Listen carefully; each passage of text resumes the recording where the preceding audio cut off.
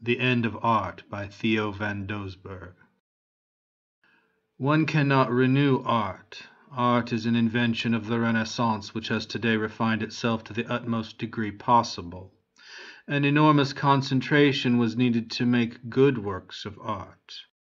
One could only develop this concentration by neglecting life, as in religion, or to lose life entirely. That is today impossible, for we are only interested in life. The whole life of today is in contradiction to the religious and aesthetic concentration of the past. It is quite out of fashion to devote ourselves only to one thing. New life is based upon construction, that is to say, the distribution of strain, the neutralisation of pull and pressure. We too distribute our forces upon all of life. That is real progress. This progress negates exclusive concentration. It can only give instantaneous snapshots of life. That is the first reason why art is impossible. Second reason, just as scientific progress, for instance, was suppressed in the Middle Ages by religion and its official, today through art, instead of religion we have art. Therewith is all of life poisoned. Aestheticism has infected and diseased us all. Yes, us. One cannot touch an article which isn't filthy. If one wants to put a pall upon the ground, immediately the high priest of art comes to us and says, that disturbs the harmony of the street or the harmony of the city or landscape.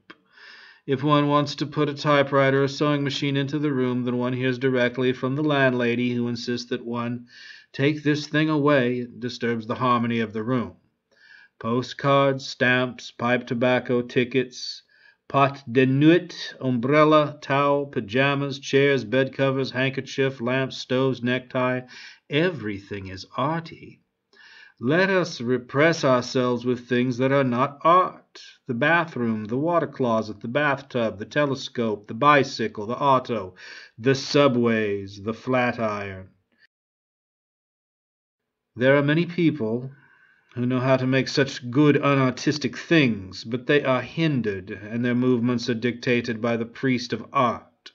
Art, whose function nobody knows, hinders the function of life.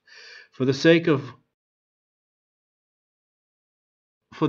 progress, we must destroy art, because the function of modern life is stronger than art. Every attempt to renew art, futurism, cubism, expressionism, failed. They are all bankrupt. Let us not waste our time with them. Let us rather create a new life form which is adequate to the functioning of modern life.